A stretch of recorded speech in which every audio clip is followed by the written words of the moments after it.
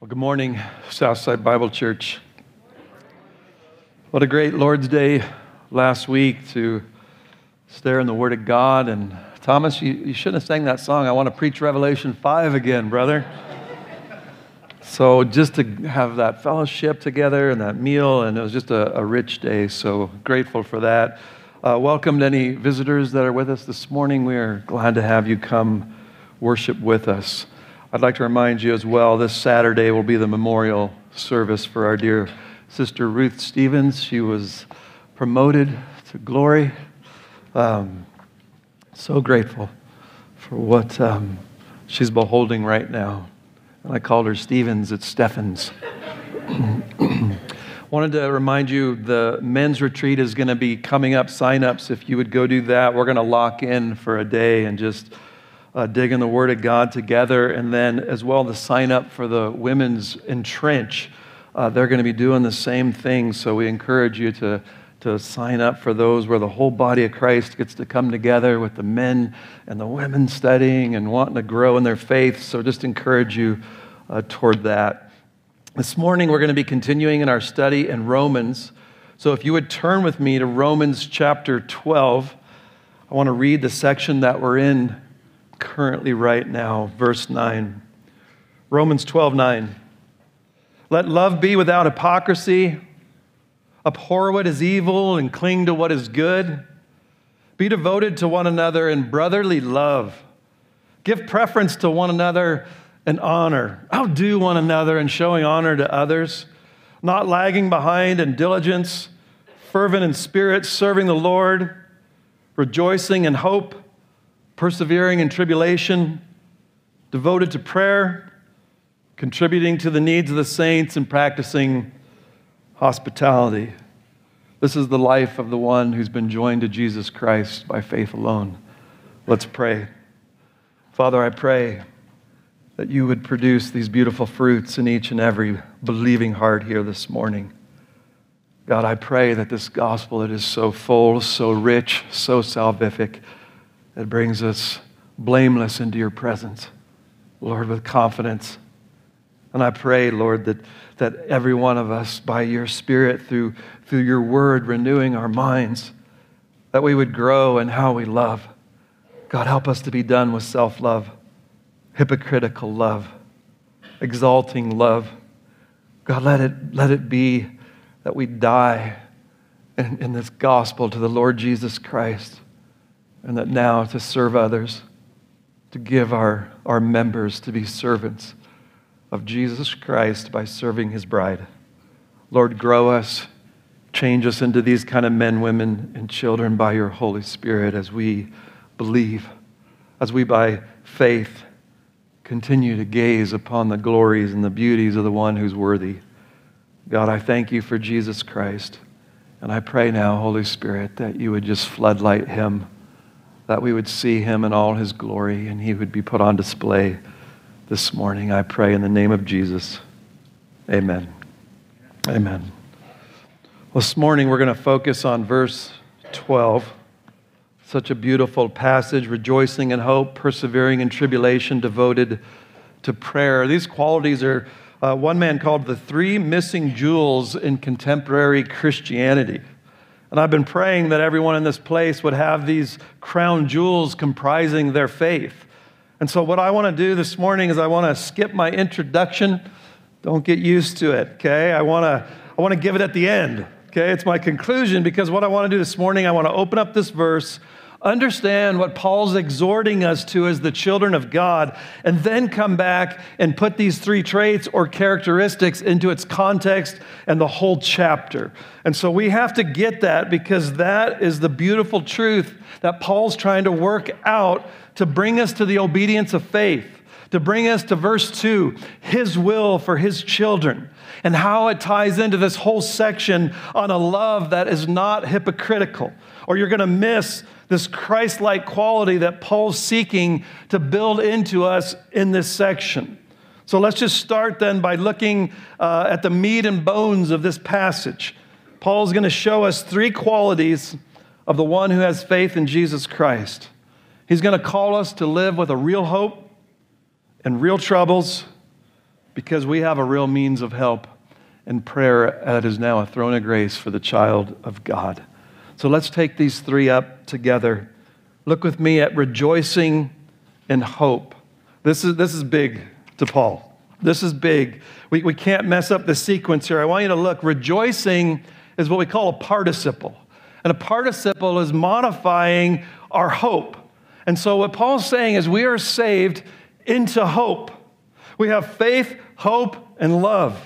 And we'll see that these three just feed off each other, and the greatest of these is love. And that's what this whole section is moving with. Faith is the therefore. We have hope, and it manifests love. And this is where Paul is leading us. So faith in Jesus Christ alone brings us into hope. It leads us to have hope. A hope in the future and what God's doing, where this whole world's moving, this world that is dying and has no hope. We've been brought into this sphere, this realm now of hope. We have a hope. Faith in Jesus Christ leads us into this. Paul said earlier in Romans 8, for in hope we have been saved. We've been saved into this blessed hope. Peter said we've been born again into a living hope by Jesus Christ. Paul said in chapter 5, we exult in the hope of the glory of God. We long for glorification and what's coming because of this gospel. So rejoicing then comes out of the womb of hope. How do I be a rejoicing one? It's coming out of the blessed hope that you have, child of God, through Jesus Christ. And if we've lost our blessed hope, and we try to rejoice, it's plastic, it's fake, it's just put on. It's got to come out of hope. This is not just a hopeful outlook. It's not just a cheerful temperament, a Pollyanna spirit. Our text draws quickly to what it is. There's what's called a definite article in the Greek to show that it's the hope. So we are to rejoice in the hope of all hopes.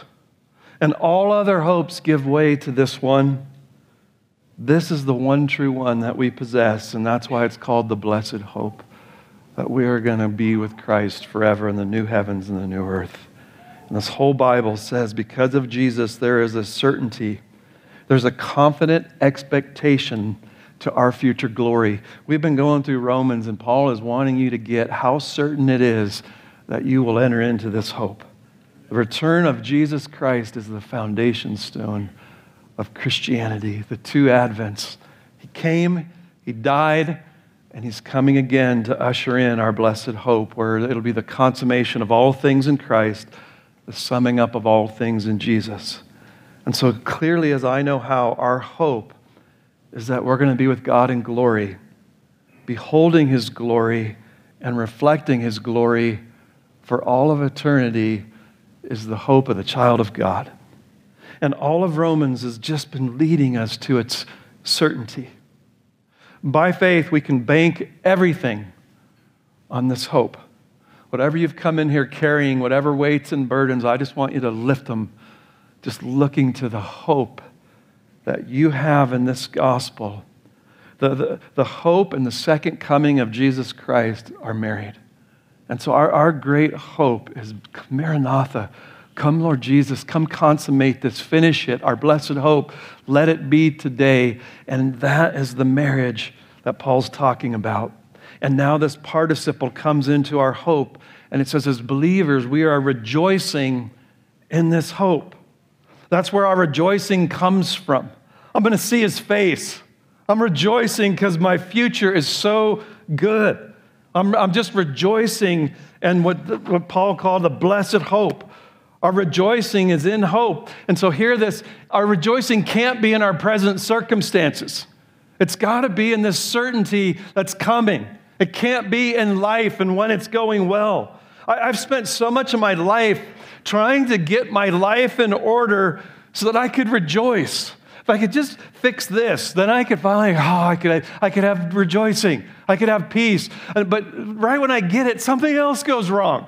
And I'm always like that kid at the Elitches where you're hitting those things that are popping up. And my hope does the exact same thing. The circumstances just keep coming and moving and changing. And every time I get there and say, soul, take your rest, enjoy, something new comes to disrupt it. And so my rejoicing was a slave to my circumstances. And what I've been asking God all morning is if that's your battle, that He would lift it this morning. I quickly, I guess slowly, learned that my rejoicing was in a person who's the same yesterday, today, and forever. He will not change, and not in circumstances. A person who I am engaged to, and my marriage is coming. And His love will never come off of me no matter what He sees in me, no matter what comes into my life or doesn't. I have this blessed hope. Rejoicing was not getting a house on the beach with a door that opens to the waves. It's not a secluded mountain with a stream flowing by to calm your soul.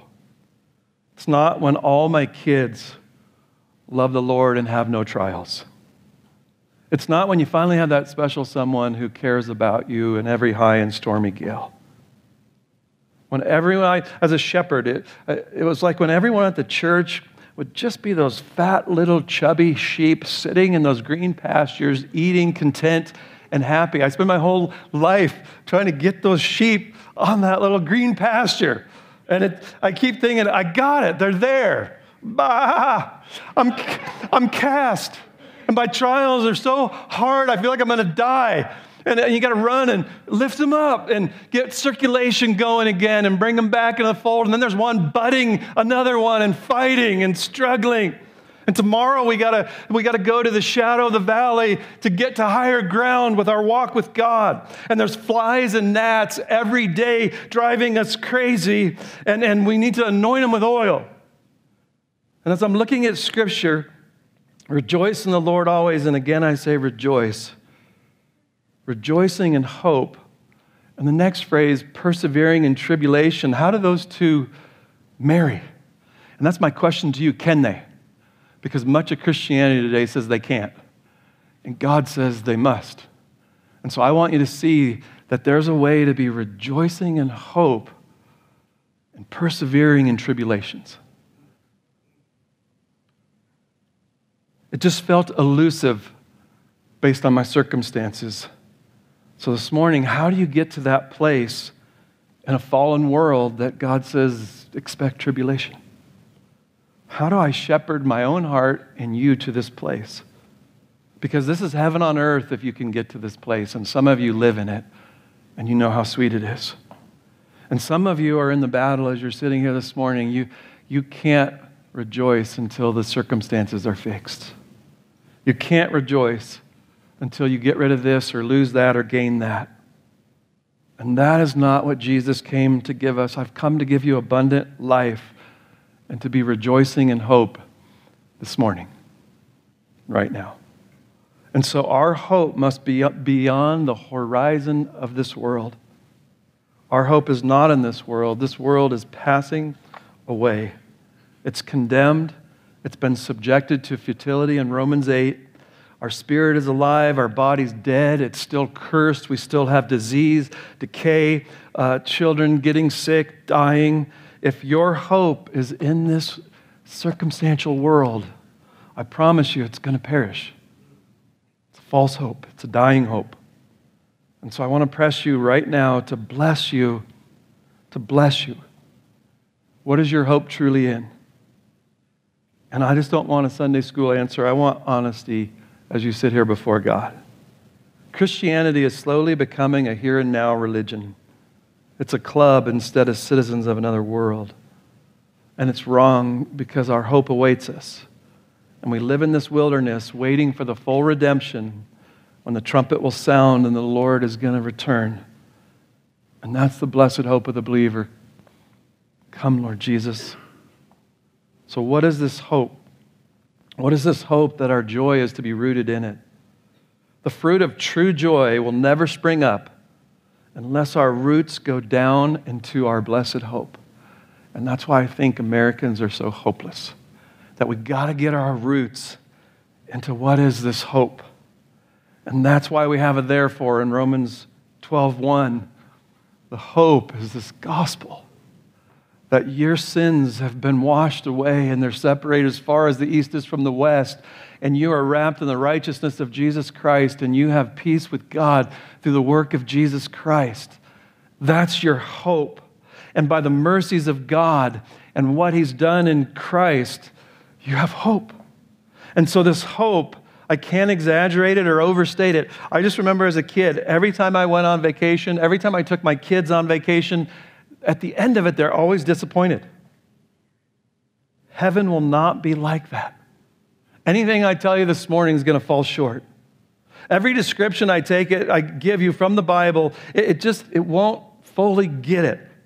It's going to be ultimate relief, ultimate freedom, ultimate joy, ultimate peace, ultimate safety, ultimate satisfaction, ultimate worship. And Christ is going to be there as head over all. The gospel tells you, for the believer in Christ, it's certain. And it's ours by faith. And it's undefiled. It will not fade away. Moth and rust cannot destroy it. It is absolute. I wonder how many people live on that daily. 1 second of eternity will more than compensate for every trial that you ever persevered through. And all the joys that you could ever get in this world will be nothing to the one moment you have in glory. This is what is certain for the one who has laid hold of Jesus Christ. This is what we've been made for, to live with one eye to this. To take your eyes off of this, your rejoicing will be circumstantial. And this is the ones who get their eye on this who can do our next calling. So be willing to leave this behind, this cursed earth. Paul said the grace of God has appeared, Jesus Christ, into this world, bringing salvation to all men, instructing us to deny ungodliness and worldly desires and to live sensibly, righteously, and godly in this present age. How?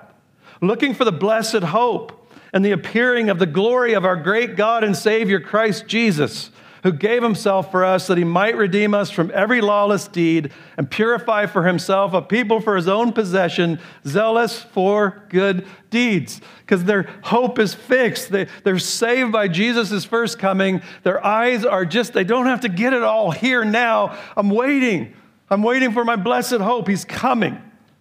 Thomas Boston, the great Puritan, remember this is in the 1600s, so work with the language. But he said, it is worth observing that there are such a variety of Scripture notions of heaven's happiness that it may suit every afflicted case of the saints. Are they oppressed? Then the day will come in which they will have dominion. Are they reduced to poverty? Heaven is a treasure, and so is Christ. Have they been forced to quit their habitations? The Father's mansion is ready for them. Are they driven out of their homes into the wilderness? Then there is a city prepared for them. Are they banished from their native country? Then they will inherit a better one. Is their life full of bitterness? Then heaven is a paradise. Do they groan under the remains of spiritual sin? Then theirs is glorious liberty abiding for them in heaven. Do their defiled garments make them ashamed? Then the day is coming when their robes shall be white, pure, and spotless. Does the battle against the flesh and blood and principalities and powers render them weary? Then there's going to come a day of glorious triumph. If the toil and labor of the Christian life be great, then there's an everlasting rest for them in heaven. Do they complain of frequent interruptions in communion with God? Then they shall go no more out of God's face, but they'll be with Him forever. Do they grapple with death here? Then will be eternal life. Yes, he that overcometh shall have all these things, and it is our faith, he said, that overcomes the world. Rejoicing in hope. Let every believing soul hear afresh this morning, today you'll be with me in paradise. This is better than any circumstance that you're trying to fix or get. This hope will purify you. It's yours by faith in the finished work of Jesus Christ, not in your finished work. Fall on Jesus this morning and believe in Him, and you will not be disappointed. So you realize what you have laid up for you, child of God. rejoicing in hope. Secondly, persevering in tribulation. So we see that we have a hope that is certain, and we have present tribulation that is certain. You have both. They're both guaranteed. They're both certain. My pages are wanting to stick this morning. Salvation does not separate us from trouble and tribulation. It's not the Exodus and the land of Goshen when they were protected by all the plagues of the world. Tribulation, it meant pressure. It meant to squeeze. The word tribulon was this instrument that you would crush corn to get the flour out. And so these are the things that are pressing so heavily upon you this morning. There are temptations and persecutions and trials. They just squeeze. They're a constant pressure. It fills our church. The trials and tribulations in this body are many and multicolored and intense and common. How should we react then to tribulation? We're told, don't be surprised. We have to lose this romantic view of the Christian life. It's a battle and it's a fight and it's an evil world. Jesus Christ said, in this world you will have tribulations. But take heart, I've overcome the world. Peter said, beloved, don't be surprised at the fiery ordeal among you which comes upon you for your testing, as though some strange thing were happening to you. Don't think it's strange. Paul said in 1 Thessalonians, so that no man may be disturbed by these afflictions, these squeezings, for you yourselves know that you've been destined for these. God has predestined suffering and trials for every child. 2 Timothy 3:12, and indeed, all who desire to live godly in Christ Jesus will be persecuted. This is not how to win friends and influence people. This is light, and darkness will hate it. Christ was a man of sorrows. He said, if you hate me, they're going to hate you. If you live Romans 12, they're going to spit you out.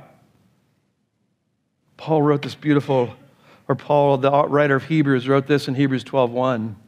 Therefore, since we have so great a cloud of witnesses surrounding us, and all those witnesses suffered and endured and persevered for the prize, let us lay aside every encumbrance and the sin which so easily entangles us, and let us run with endurance the race that is set before us, fixing our eyes on Jesus, the author and perfecter of faith, who for the joy set before him endured the cross, despising the shame, and has sat down at the right hand of the throne of God. For consider him who has endured such hostility by sinners against himself, so that you might not grow weary and lose heart. You have not yet resisted to the point of shedding blood, and you're striving against sin. Live for Christ, and the world will hate you when you get out of step with it. Don't seek and expect your comfort here. This is not a mountaintop experience for your whole life here. Paul wrote, we're afflicted in every way, but not crushed. We're perplexed, but not despairing. We're persecuted, but not forsaken. Struck down, but not destroyed. We're always carrying about in the body the dying of Jesus, so that the life of Jesus also might be manifested in our body. Job said, as sparks fly upward, so does man been destined for trouble. So my question to you this morning, what do we do with this reality then of what we're learning in the Scriptures? And the call is to embrace it and believe it. I had a lady who was listening to our live stream, and she said, I want to come to Southside, but my husband is just not there spiritually, and all he wants is encouraging and positive sermons. And I was in Romans 8 telling him what I'm telling you this morning. He goes, that guy's so depressing, I could never go to church there. And he's still dark and depressed and hopeless because your best life book didn't fix his problem. So what I want you to see this morning is by looking at reality and the truth of what God says is how we're going to fix it. So it isn't, I just want to ignore this. I just want a happy life. I don't want to think about hard times. I'm going to leave this church because he's telling me things I don't like. That'll never bring you to the fullness of joy that we're looking at, rejoicing in our hope. And so how do we get there? You got to persevere, he said. Greek word means to abide under. To remain under these afflictions, this world that we've been brought into. It will be here the rest of your days, and it will increase. It will increase as we age and the trials that will come into our lives. So the key, he's saying, don't spend all your days trying to change this. I could save you so many years if you could hear this. I wish someone would have told me this when I was younger. Don't spend all your days. I promise you, kale, investments, insurance, extras, they're not going to fix this. And you know that this is the path that God has set before you. He sets the obstacle course. You run it, looking to Jesus. God picked your course, every one of your lives. And he just says, run it, and run it, fixing your eyes on the author and perfecter of faith. You're going to suffer. You're going to have trials. Just look at Jesus. That's the blessed hope. That's where this whole thing is going. Stare at Jesus. Look your eyes out. You're going to be squeezed, pressed. Quit trying to make Denver paradise and run to paradise. Jesus. Look at the finish line. I persevere in tribulations by rejoicing in hope. One of Thomas's favorite songs, we're almost home. We're almost home. That's why the afflicted church is the strong church. They're filled with hope. And this is why the American church has struggled so much to be a force and a witness, because we made our hope Denver, and we've put our tent stakes down, and we're using religion to try to have a happier life. It's garbage. It's a lie. This is why true hope is filling this church. A few weeks ago, Joe Steffens, not Stevens, came up to me. His wife just went to be with glory like that. And he said, man, I've been reading this book on heaven, and I've never had such a hope in my life. I'm just looking at him with joy all over his face, saying, how is this trial driving you to rejoice and hope? Well, he's persevering under huge tribulation and hard things. This is it. We had a lady come in for prayer over the elders, praying over her for possible cancer and decisions that are life or death. And she just sat there smiling, rejoicing, crying, just filled the whole room with Jesus. And she walked out, and I just sat there feeling sorry for me. It's as if every saint I talk to is God is meeting you and filling you with hope. If you're a new believer, or this is new to you, grab some of these old ones who God has led to understand this, and grab one of them and say, can you disciple me in how to rejoice in hope while in tribulations? They're just everywhere in this body, and you need to learn it. And just say, will you meet with me till I get this? I call this endurance with expectancy. I'm enduring because I know for certain what is coming for me. And I join Paul and say, I consider that all these present sufferings are not worthy to be compared with the glory that's going to be revealed in me. 1 second. Everything I ever went through on this earth it'll pale in comparison to what I have. James says, blessed is the man who perseveres under trial. For once he's been approved, he will receive the crown of life which the Lord has promised to those who love him. And to say it simply, all our tribulations are to drive our roots deeper into the joy of our blessed hope. And there's a God who loves you, and he's going to keep making it where you can't sustain yourself. Your strength won't be enough. And he's just going to keep bringing things into your life that I have to drive into this blessed hope of Jesus Christ. And tribulations, they purify our hope. They cut off the flesh growing over our hearts. The worst tribulation is to have no tribulations. The worst affliction is to not be afflicted at all. I need help looking at my blessed hope, or I'll just be a fat American, happy and sassy. I need trials to start saying, my hope is that. My hope isn't here. And so thank you, God, that you bring these things to where I can't even survive unless I go to my blessed hope and what this is all about. So I need Jesus. The best is yet to come. We live in this already, not yet. He saved us, but what's coming is the final salvation, death being conquered. I live in that. Turn to Romans 5. Paul laid this out clearer for us earlier, and I just want to come back to that because it's been 10 years since we were there. Sean said it was last month, but he was wrong.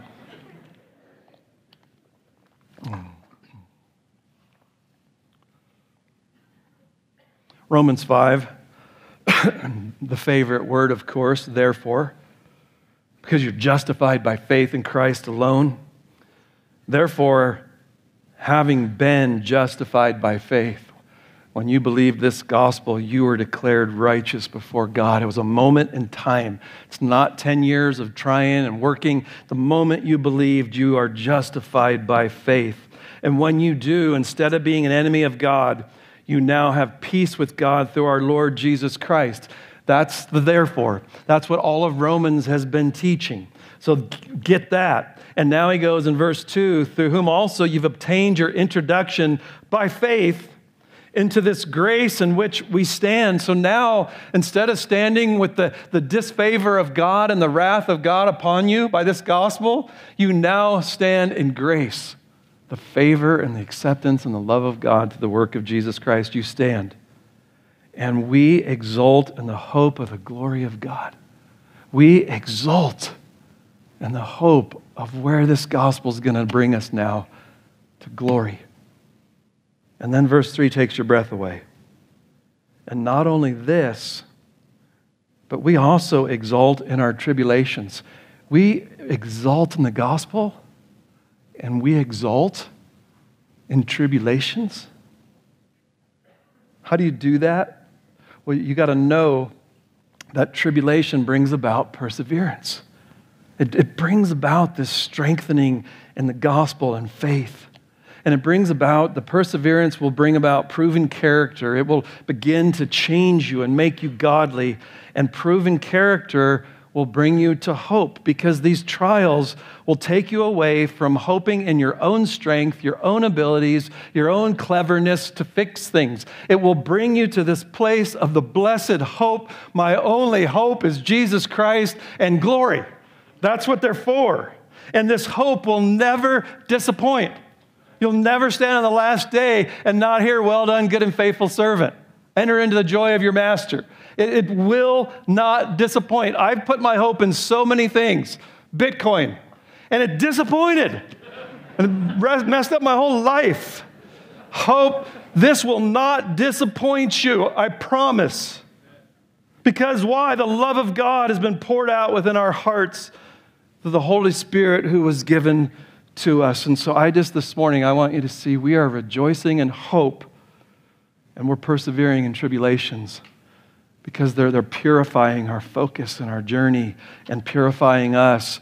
And so we need them. They're gifts from God. They're going to boil off unbelief. They're going to boil off putting your tent stakes here. These are gifts from God. This is why these seasoned sufferers walk around here saying, I pray this trial never ends because I'm drinking up Jesus Christ in a way that I've never known. Don't run from him.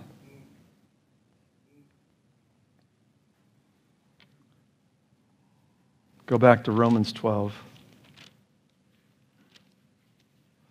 We should go through Romans again.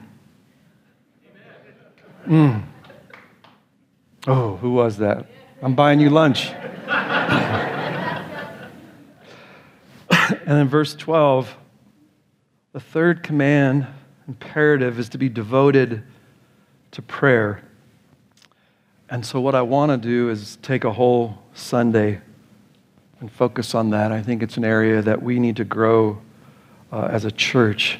And the way this all ties together is so beautiful, because if trials take me away from my sufficiency and my own strength, where's that going to lead me? To the only one who can strengthen me and help me and bring me through trials. So you're devoted to prayer because we need God. No trials, weak prayer life. People in trial, you don't even have to encourage them to be devoted to prayer. It is what they do. And so we'll take a look at that next week. But what I would like to do now is give you my introduction. And you know we need 20 minutes for the introduction. That's not true. All right. I want to make application this morning, and I want to stick it back in its context like I normally do in my introduction. So I just want to ask you this morning, what do you do with this? Why did Paul drop verse 12 in this current section that we're now studying? Go back to verse 9. Let love be without hypocrisy. That's the leading statement of this section. And he's now showing us the will of God is to have this love that's not phony and fake. And there's a way through the gospel of Jesus Christ to begin to have a genuine love that's not perfect because of our remaining sin that's fighting me daily, but it's real and it's true for the first time. And this is the will of God, renewing us to fulfill the law of God, to love Him and love others. And so this is this beautiful love that Paul is driving at as the end of God. And he uses the word agape, which is that God kind of love. It's a love that is, the world will never be able to imitate it. It comes from Him, and it's a love that is like no other. It's a love that I watch expressed on a weekly basis in this body. The church is too easily satisfied with fleshly, worked up, sentimental love. And this is to boil off that garbage, to get rid of that fake stuff. It's just sappy. It doesn't lay down its life and die. It's just, I don't know, love comes softly. What's the other one that everyone watches at Christmas? Come on. Huh? No, I'm thinking of the TV channel that everybody likes. Sorry, guys. Next thing you're going to say something about Donald Trump.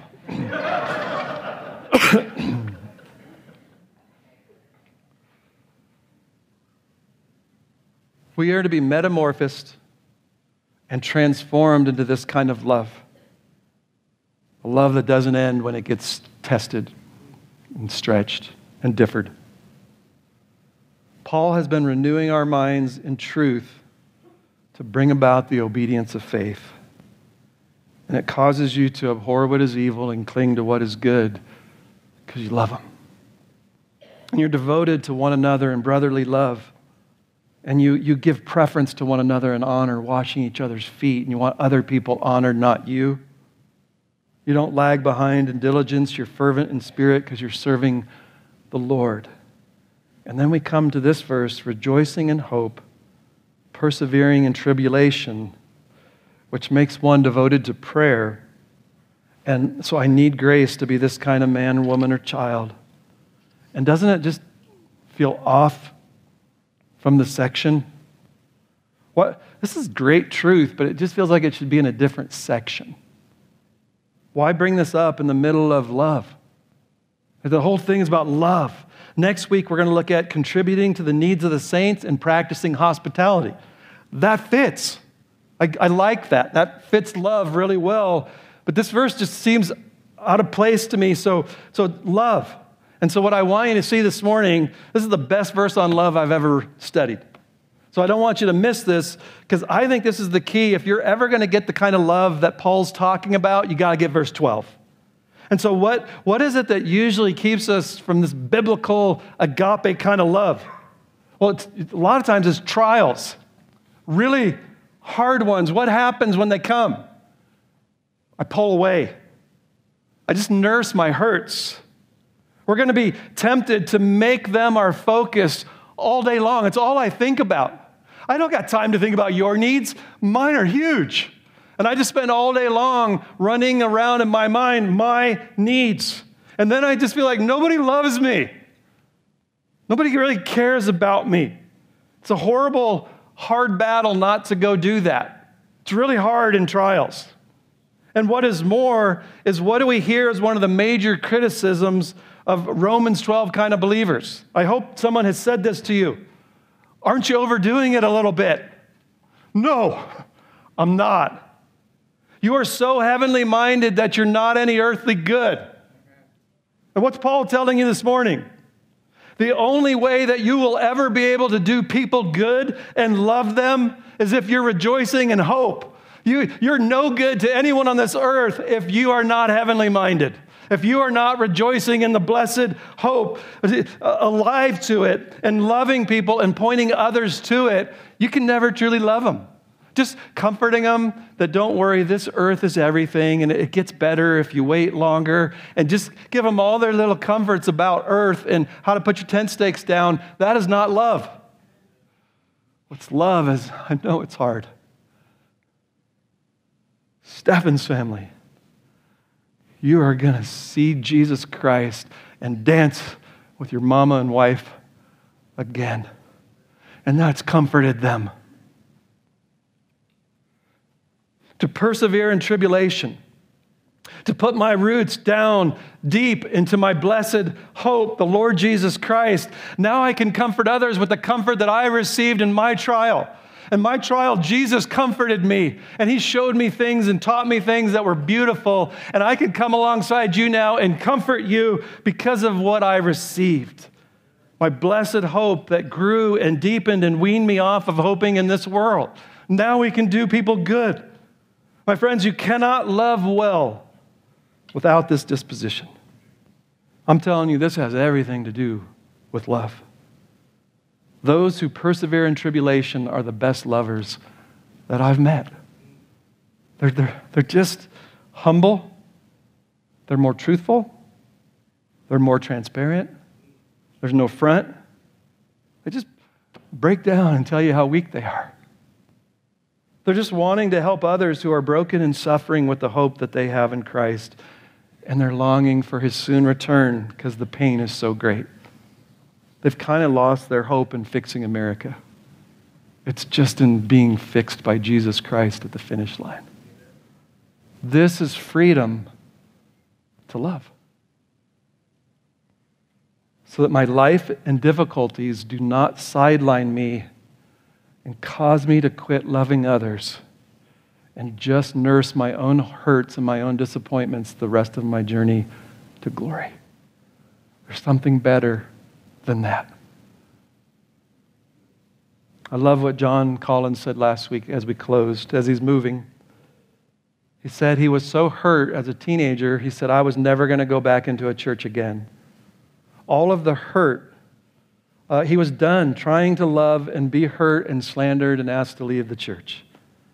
And he said a sweet brother who has suffered much came alongside of him, took him on a trip to Africa, just shepherded him for 20 years and has loved and mentored him and made him a lover of Christ and other people. Our young marrieds have been so loved by that family in the midst of their suffering.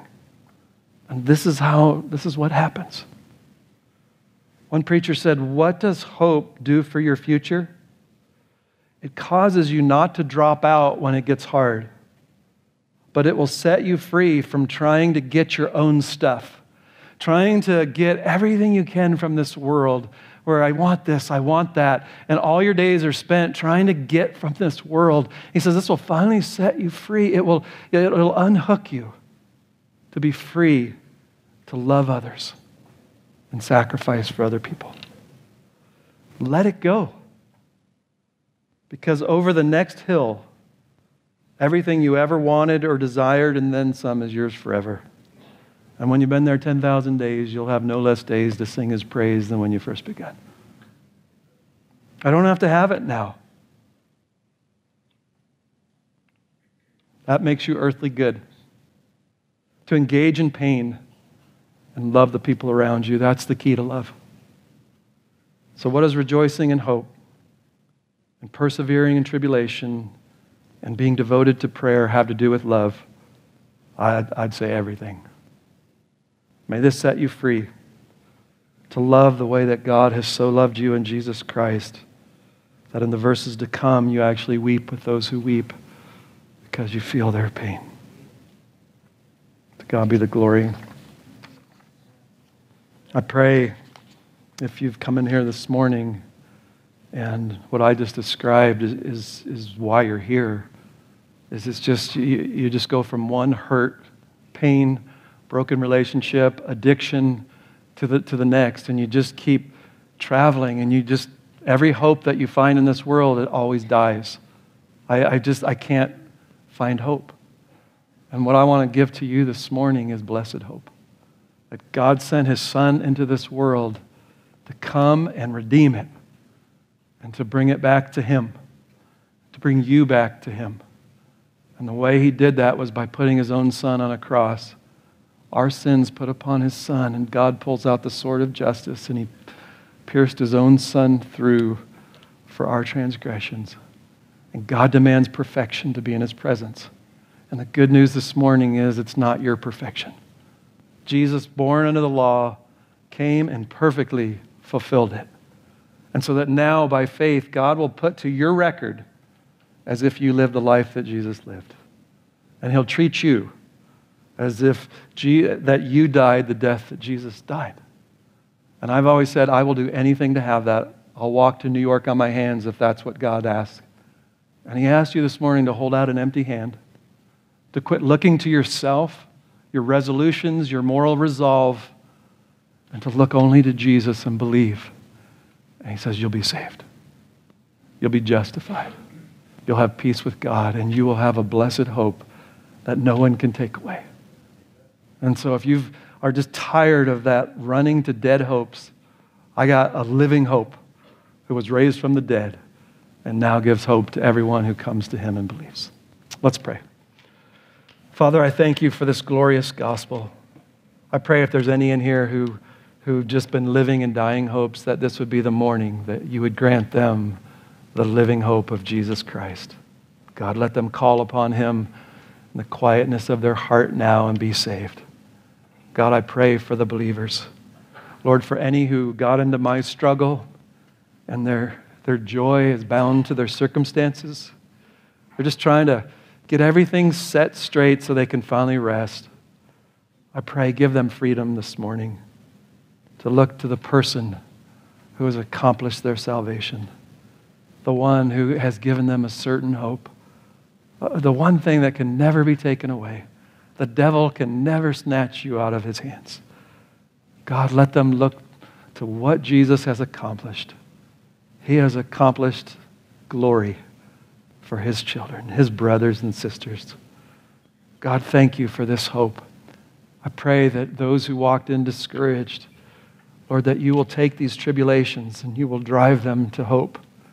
You will drive them to this gospel, to where this is all moving, where it's leading, that they would fix their eyes on the author and perfecter of faith. They would just keep running till they see Jesus. God, I pray, grant that gift to suffering, hurting believers here this morning. God, let the brethren come alongside and love them and help them and point them to that sweet hope. God, move in a million different pains and sorrows this morning and help us on our journey to glory. I pray for the message tonight that will take these truths and dig them deeper. In Psalm 73, God, will you bless the saints tonight?